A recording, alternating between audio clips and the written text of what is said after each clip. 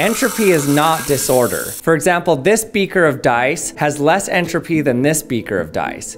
And this box of nails has less entropy than this box of nails. Let me show you why this is by first starting with a bunch of disorganized dice in a jar. Normally, to get stuff to pack down better, you have to tap it. Tapping works great for spheres, but not for cubes. For cubes, you have to twist them.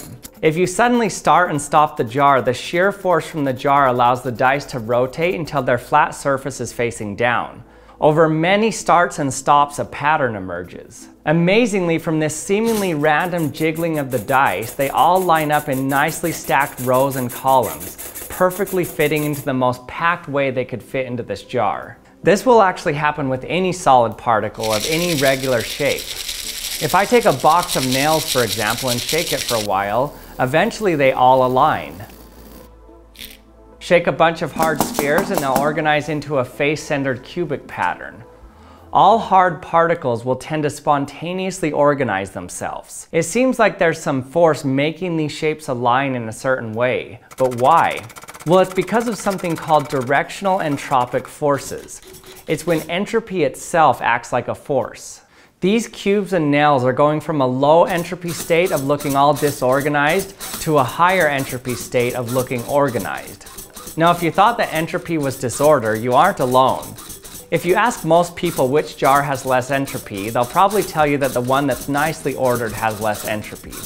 In fact, let's check ChatGPT, which can represent most people, I guess. So I'll ask it, if I have a jar that has a bunch of randomly oriented dice and a jar that has a bunch of dice nicely stacked in rows and columns, which one has more entropy? The jar with the randomly oriented dice has more entropy compared to the jar with dice stacked in rows and columns. The lack of order and the high degree of randomness mean the system is highly disordered, which corresponds to high entropy. At first thought, this seems right.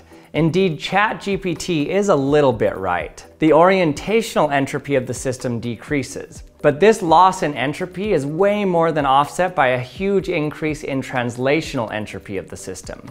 What I mean by this is that when the dice are disordered, they take up this amount of volume. But once the dice are ordered and you look at the same volume, you can see that there's this new amount of free volume that opens up. This makes it so that the amount of free volume per die increases. So if we wanted, we have all this space above for any die to move anywhere it wants. And when we increase the number of places that a die can be, it means that we've given the whole system more possible states that it could be in. And entropy is defined as the number of possible states of a system. So the entropy increases. So any solid shape has a tendency to maximize face-to-face alignment. This creates more free volume. And that means that overall the entropy is greater in an ordered versus a disordered box of shapes of the same volume. So in this case, entropy acted like this unseen force pulling the dice together to fit into this tightly packed pattern as close as possible. This mysterious force is called the entropic force.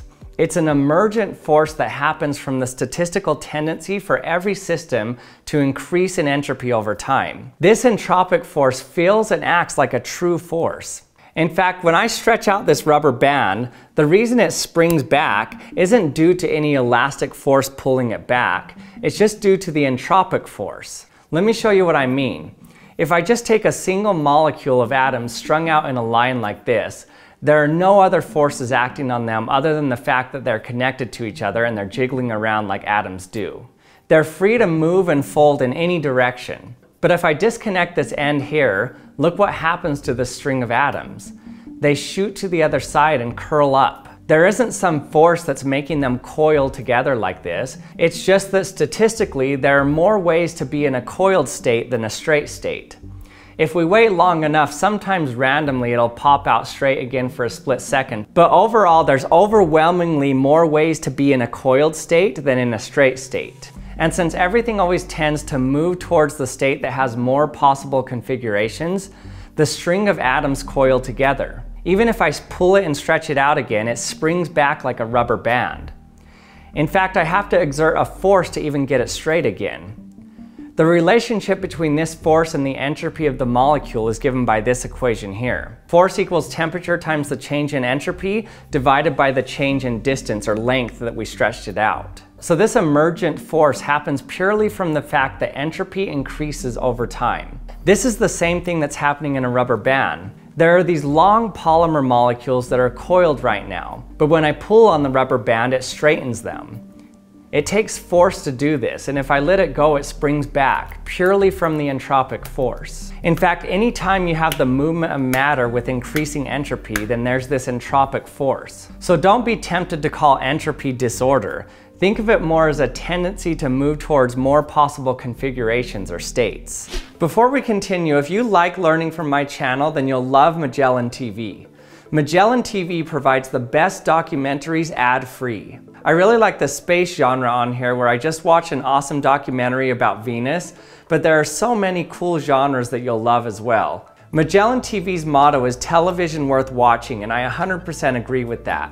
So if you want to try out Magellan TV today, you can scan the QR code or click the link in the description box to start your free trial today. Now let's get back to our experiment. I also want to make a little caveat to what I said about things ordering. Even though in this case the entropy of the ordered system was higher than when it was disordered, that isn't always the case. For example, in many crystals, the entropy of the crystals after crystal formation is less than before. But this is because when forming the crystal, heat was released. So overall, the entropy still increased. So if ever there are little pockets of decreased entropy, like when I air condition my garage, that means that somewhere else, like outside of my garage, I'm increasing the entropy. This tendency for entropy to increase is universal. In fact, it's so universal that we call it a law. The law is that the entropy of the universe is always increasing with time. We call it the second law of thermodynamics. What's amazing is that this is a law simply because of a statistical effect. When enough chaotic and random events happen, eventually it leads to very predictable events. Like when I pull an elastic band, I know it's going to spring back. Ow.